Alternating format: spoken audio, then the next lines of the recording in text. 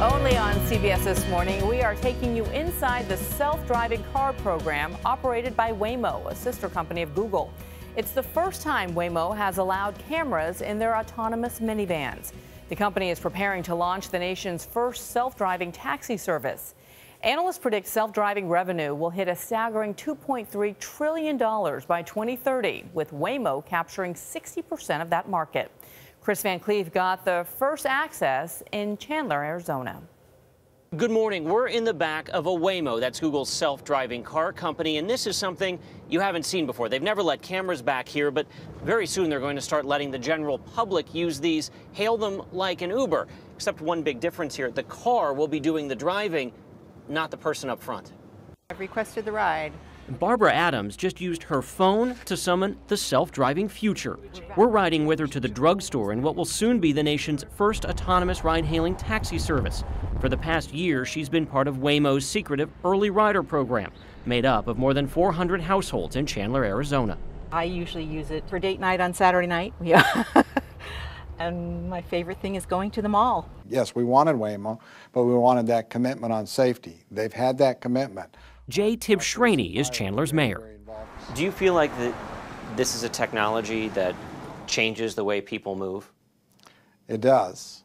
It does. Now, we got to keep watching it. We got to keep the safety factors in mind.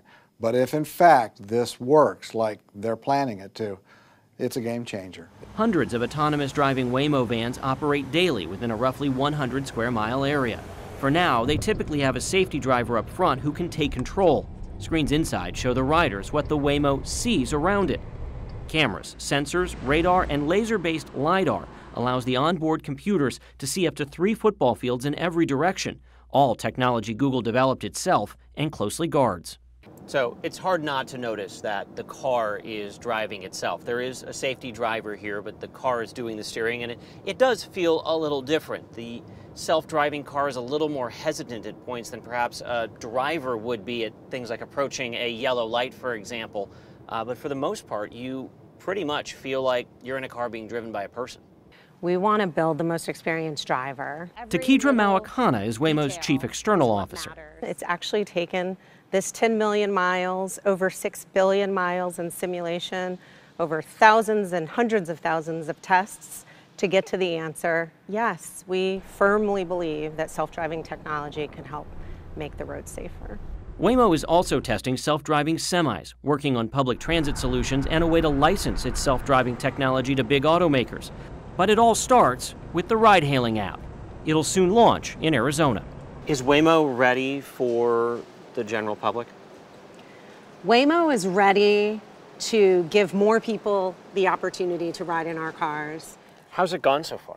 It's been fantastic. Samantha Jackson and her 17-year-old daughter are Waymo early riders. Kyla uses the service almost daily to get to school and work. I get in, air conditioning's on, so it's nice and cool, and then I'm just doing my homework all the way to work. The promise of self-driving cars is to free up commuters while reducing the 94% of crashes caused by human error.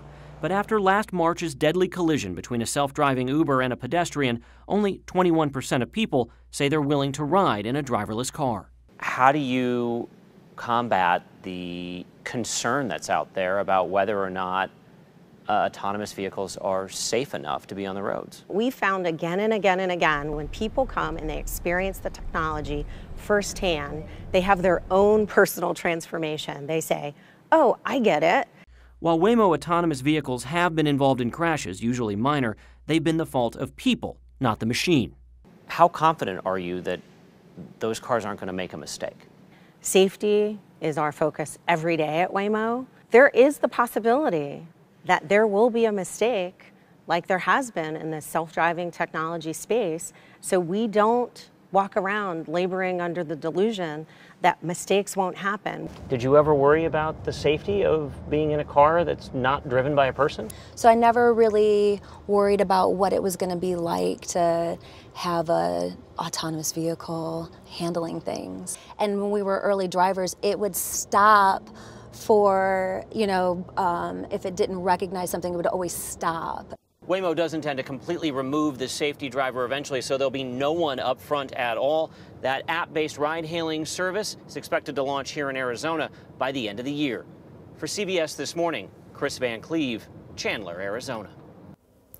Look, there's no doubt that that's the future, right? There are concerns about accidents. There are concerns about hacking into this technology. But make no mistake, between Uber, between Google, and Waymo, this is the future. I sort of feel everybody has to do it or no one should do it, because there's going to be people driving cars and you're going to have self-driving cars. It's going to be a little tricky on the roads. It's never coming to New York, though, because people really are invested in telling their drivers where to go. And, you would rob them of that opportunity. And so Can't have that.